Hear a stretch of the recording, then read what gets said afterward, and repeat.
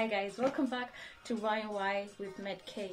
So this usually happens to me. I start reading a topic and I get distracted by another topic within the topic that I'm reading. I started reading more into vitamin B and it said vitamin B helps with metabolism. I was like, but how does it help with metabolism?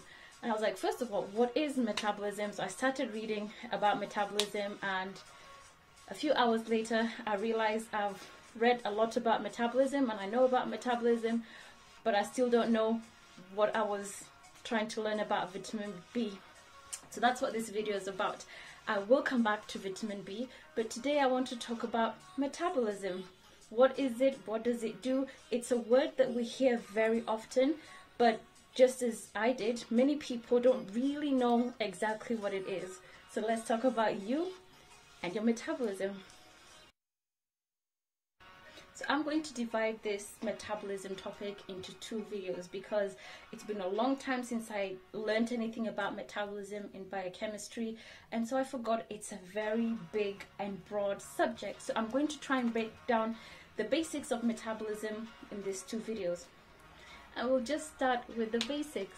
What is metabolism? And simply put, metabolism is a bunch of chemical reactions, and these chemical reactions are the ones that keep us alive.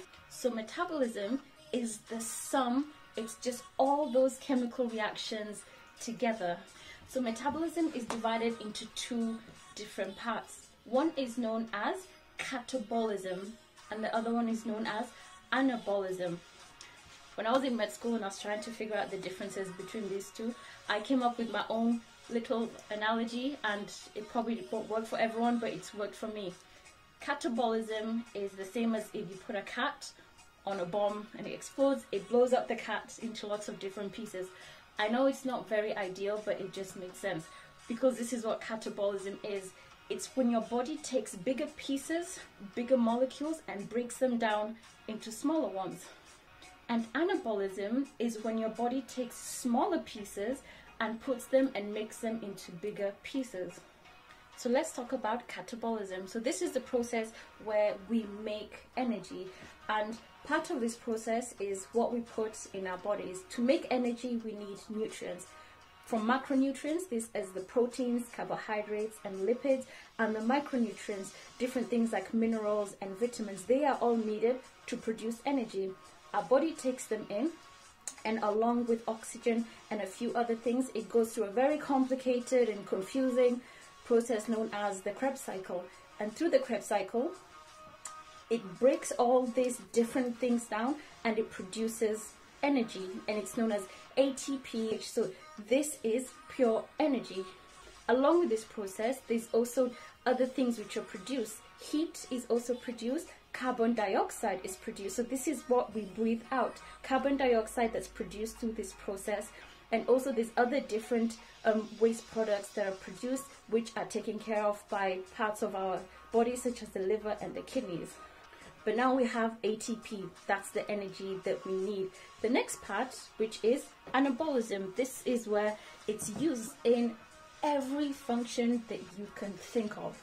So mainly for the functions that we're not really in control of, such as your breathing, your heart beating, your kidneys filtering, children growing, your hair growing. There's so many things that we are not in control of that our body does, and they all require energy. So let's say, for example, your hair growing. You need to build up the parts that grow your hair. So you need to take different parts with the energy and put them together and create the hair or the proteins that make your hair.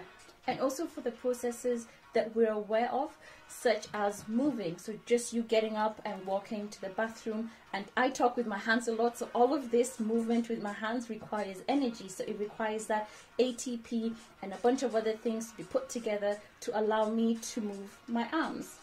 And also for exercise, so when you're exercising, you're moving your body, that comes from ATP, the energy that's being produced, and other parts of your body working together. So this is, in very short, metabolism.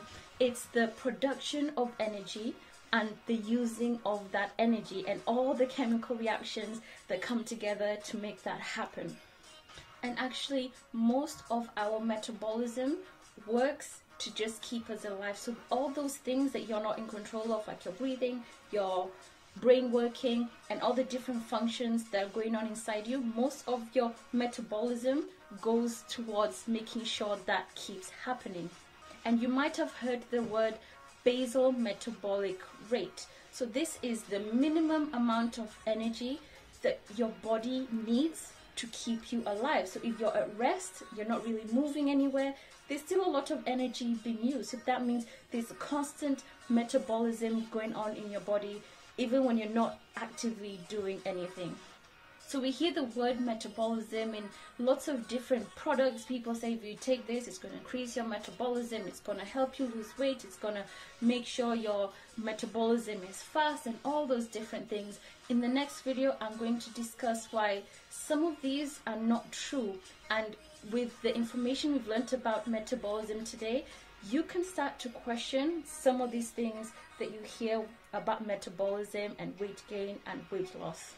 Because our body is very sophisticated in what it does, and a lot of these products don't even really affect the metabolism in the way that people say they do. So next week I'll continue talking about really what is the truth and what are the myths when it comes to metabolism and weight gain and weight loss. So thank you so much for taking your time to listen to this, and I'll see you next time.